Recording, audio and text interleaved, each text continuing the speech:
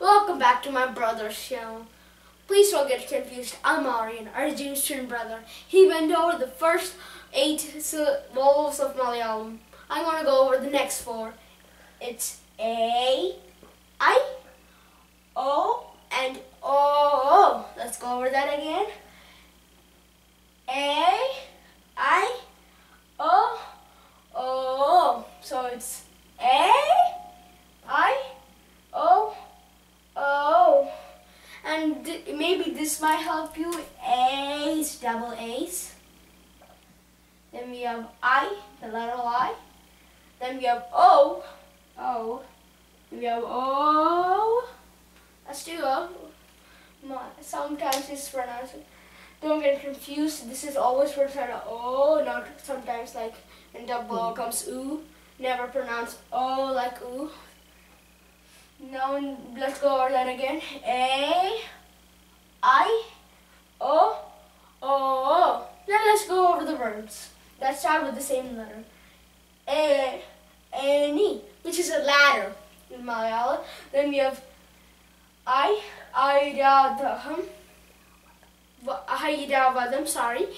And that's a white elephant in the Hindu legends. Then we have O, Onna. Onnu means number 1. And Ola. Ola is a coconut leaf. And now let's go over that again. Ani, which is the ladder. Airavatam, which is the white elephant. Onna is for number 1.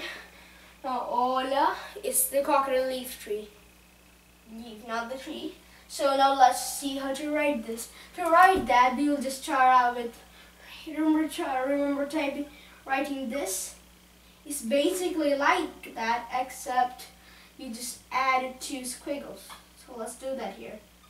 Like that, in a straight line, then up, and come down, go, squiggle, squiggle. So that's how you write A. Now let's see how to write I. To write I is basically this, but with this thing in front of it. It's like this, then space, and this, and that's I. Now let's see how to write O. O is a very easy one. So you literally go right here, and go squiggle, squiggle. That's how you write O. How to write O, you go over here, like the same, do the same, just put it, this curved line, half semicircle right there. So let's go over the letters and words some more time. A, I, O, O and O, and any ladder, Airavadam, which is a white elephant. On the number 1, Ola is a coconut leaf. Let's go over it again.